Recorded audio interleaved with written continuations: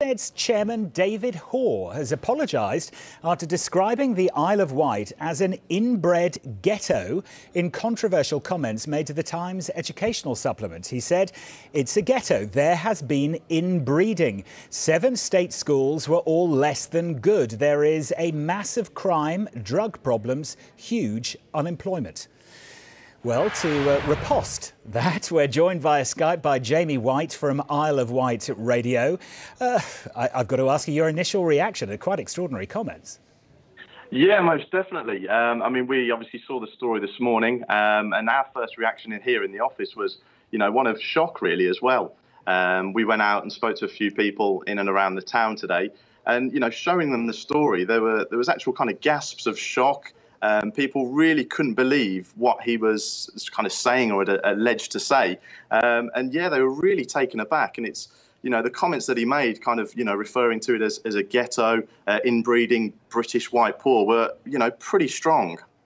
I mean, if we refer back to remarks he's made since those comments, he has apologised. This is what he says: "I apologise for any upset or offence that I may have caused. My intention was to highlight how concerned I am about the unacceptably poor performance of schools on the Isle of Wight over many years." He may have a point there, perhaps. I mean, the Education Authority on the Isle of Wight will obviously have their kind of views on things, but I think to use those words, in today's society really were, quite unacceptable from what people have said anyway, said to us today. They were just really taken aback. Our education system, it may need improvement. The Isle of Wight Council leader today, Jonathan Bacon, said himself that there is obviously areas that they're looking to improve. There's been huge changes in recent years. But, he himself said that, he thinks the comments were pretty ridiculous. And, to label this was a bit of a worry for the Isle of Wight that, can the Isle of Wight be, classed properly and looked at properly by Ofsted, even though Mr. Hoare, well, Ofsted, apologies, have kind of said that his comments were his personal views and not Ofsted's. Obviously, we've heard his apology. I've read that out. I mean, would you like him to come in person to the Isle of Wight and apologise, or would you like to see him just resign?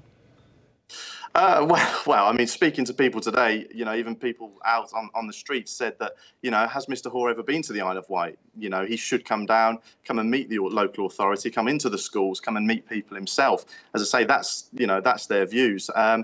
The Isle of Wight Green Party's education spokesperson has certainly called for his resignation. I guess it's back to Ofsted and back to Mr. Hoare now to decide what stage they're going to take and what steps they're going to take next. But, the comments were pretty damning. On our Facebook page, obviously the Isle of Wight Radio Facebook page, the comments on there, people have kind of said, OK, well, he's apologised, but has he apologised because he feels he's been forced to apologise? And kind of the inbreeding comments as well, which were kind of quite shocking what people were saying. There's been no apology for that or the specifics that have been said in there. So, yeah, I think the kind of general consensus is that Mr. Hoare perhaps should take a visit, come down to the Isle of Wight and see for himself, the towns on the island. We'll see whether he takes out that invitation. Jamie White from Isle of Wight Radio, thank you very much indeed for joining us.